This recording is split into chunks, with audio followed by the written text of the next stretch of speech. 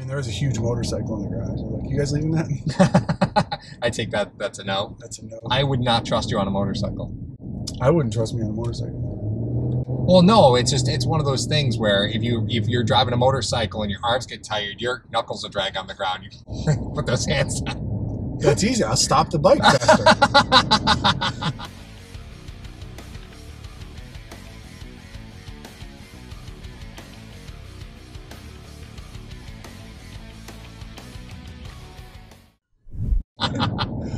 I just drag my finger. Like the Hulk. Yeah, we're going to be and have a little bit more different scenic. Yeah, it is. Yeah, pay attention behind you. Things are going to be a little bit more scenic. Which things behind the defensive line this year are going to be a little bit different. Just a little bit. No, not a silky segue. Hey, it's silky segue. All you have to do is put that subscribe now button. Nobody will notice. All right, so tell me what you mean by that, because I guess I don't know what direction you're taking this. Well, this is purely hypothetical. Okay. There could be some things. Sorry, I think you're driving a Prius. I think it's a Yaris, smaller. It's a fucking Yaris. It is smaller. So, I'm talking about in 2019, the Buffalo Bills. Majority of the time, what they were doing was they were running nickel. They had mainly a 2 linebacker set that they were running with Edmonds and Milano. Yeah, and a lot of people are going to counter that Zoe was out there a lot, but Zoe really wasn't playing a traditional linebacker role. He was not. He was mostly a guy that was putting his hand in the dirt, playing a defensive tackle. He wore a lot of hats, and they had to fill his roles. And we've highlighted well what the guys that were signed in order to fill Zoe's role. We understand that. Now, if you look at the front wall of the Buffalo Bills, they just kind of reloaded, with Jefferson, Butler, AJ. They got everybody up there. Now, behind that, you start to look at your boy, Vosean Joseph. Mm-hmm. You start to look at, is his name Dobson? Yep. Okay, you start looking at him. They pick up an AJ Klein. They pick up Makavich, who's mainly a special teams guy. I'm just saying. But you see a lot of guys that are kind of hybrids that can come down in the box. Right. So maybe, just maybe, that 2 linebacker set with the common nickel that you used to have, with the addition of Josh Norman, with the way that Poyer and Hyde play well back there, and you got Tre'Davious White, obviously. That may open up some things for the Buffalo Bills to play underneath that with the linebacking core. They may be able to play a little bit more with you insert a Joseph, you insert a Jaquan Johnson. You know what I mean? You have certain guys in there that could play multiple roles.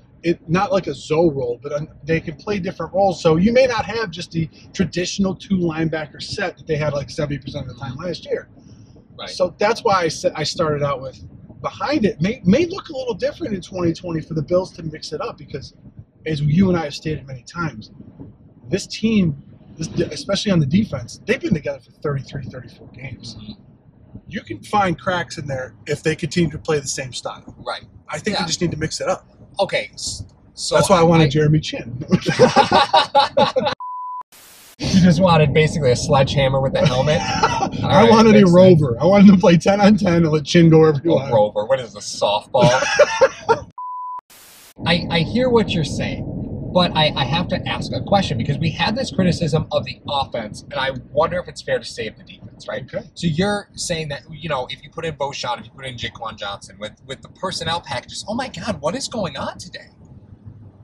Like, is it National Tim Hortons Day? It is.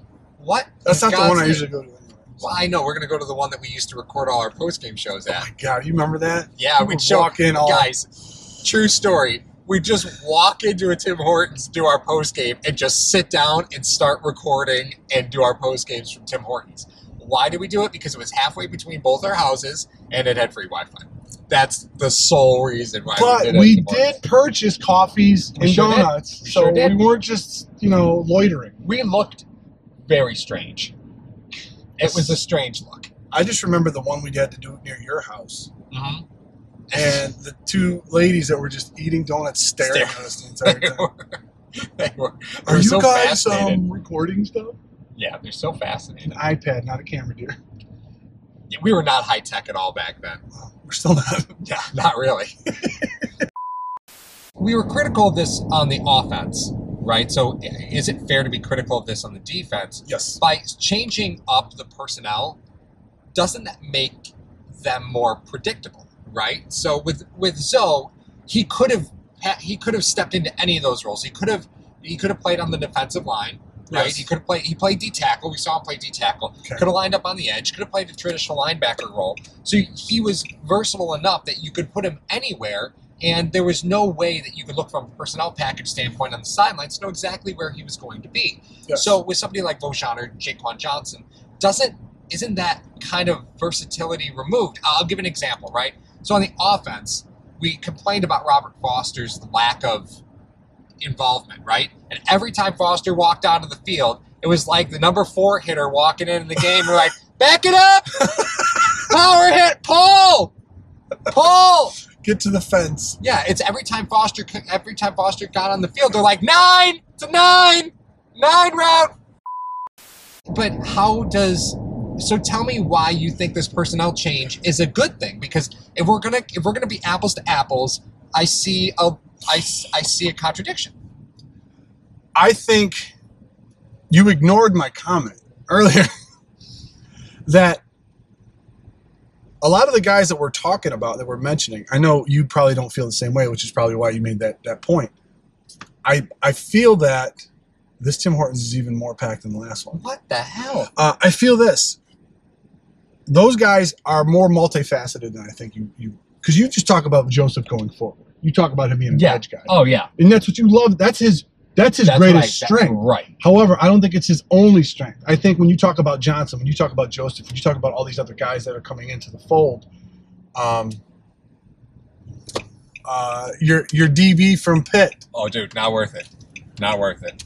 Your boy, your DB from Pitt. Yeah, Dane Jackson. Dane Jackson. I think because of the versatility that they possess. Now, there's one thing that they do really well. However, there are a bunch of things that they do well. Now, I know you're talking about, like, okay, if Joseph is in the game, his strength is edge rushing. That's what he's going to do if he's coming in. If Jaquan Johnson is in the game, he's kind of like he's a hybrid of Heidenboyer or whatever you want to, whatever name you want to attach to those guys. That's something that you can do, and you can say, all right, listen, this is what their strengths are. So it gives you tells for the defense that they're playing. I think they're more multifaceted than that. I think Joseph is a little bit more multifaceted in the fact of there's one thing he does really, really well. However, we said that about a certain first-round pick in Tremaine Edmonds, that he should play outside linebacker. What has he proven over the last 2 years? He is a very solid inside linebacker. So, that being said, in the same defense, in the construct of the same defense, you may say Voshan Joseph is only an edge guy. Well, this is the same defense and the same staff that developed Tremaine Edmonds into a great, who could have been an amazing outside linebacker, to a very solid top 10 middle linebacker in the NFL. So what's to say they can't do that with the other guys that they have on the I guess squad? we just haven't seen it, right? Oh, yeah. So, No, we have. Like, we look at the cornerback position, and you're like, okay, well, that they have no problem taking on, new cornerbacks and forcing them into the system, right? Yeah. But we haven't really seen that because it's been a changing cast of veterans across the defensive line, right? So, and from the linebacker position, they started from scratch, but like you were asking Edmonds to play out of position, right? But you didn't really ask Milano to play out of position, and the opposite linebacker happened to be Lorenzo Alexander, who was supposed to start. No. I mean, what are you talking about, Ramon Humbert? He was the starter. Razor Ramon? Razor Ramon Humbert. He was the starter. over Milano, though. Milano, right? Okay, right. But I mean, so for earned 8 weeks. Jesus I know. That is so think of getting those 8 weeks of your life back, right? Oh God.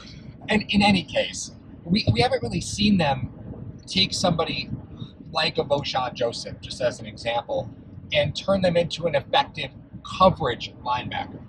Right, the guys that they have already had that skill set. Milano was already solid in coverage, right? And that was a skill You think that Edmonds came is solid in coverage too? I don't think they cared at all about Edmonds. Because you're not asking middle linebackers to cover. You're asking middle linebackers to cover guys going across the middle. I don't think you're asking the same thing. So we're going back again. We're going back again. What? We're going back again. Okay. What was the one knock we had last year? So much on them. They think they can coach up anybody. Right. Okay. They're 100% convincing. So do you think that Tremaine was just athletic enough to cover and they didn't do anything? Or do you think they coached him into being a good coverage linebacker? Oh, man. I don't know. I don't know. Chicken or the egg, man? God damn it, that's a good question. I don't know. If they coached him up to be a good coverage linebacker, because I think he's a great coverage linebacker. I think he mans the middle so well for you. Milano, I think he was a good coverage guy coming in. So that's me. I agree. No, I agree with you. So I agree with you. Was he just athletic enough at the position to do that?